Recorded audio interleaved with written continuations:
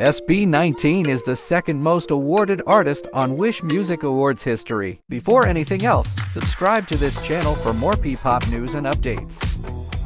There's no denying how talented and passionate SB19 on their craft. Apart from creating music from the scratch, making their own choreography, and being hands-on in every performance, and up to the point that they also put their own money to produce their projects like music videos. And that's exactly why most of us liked SB19. They are not just regular idols, but a true definition of an artist. And all of this has been proven again, as they won 4 trophies in recent 8th Wish Music Awards. They have won the Wishclusive Pop Performance of the Year, Wish Pop Song of the Year, Wish Group of the Year, and a special award, Wisher's Choice. That speaks volume about SB19 artistry and the support they're getting from the fans. And from these awards, SB19 will get a total of 75,000 pesos cash prize and a total of 300,000 pesos that will be donated to their selected charity, which is the Autism Society Philippines. They now have a total of 15 trophies from Wish Music Awards since 2020. But fans are wondering,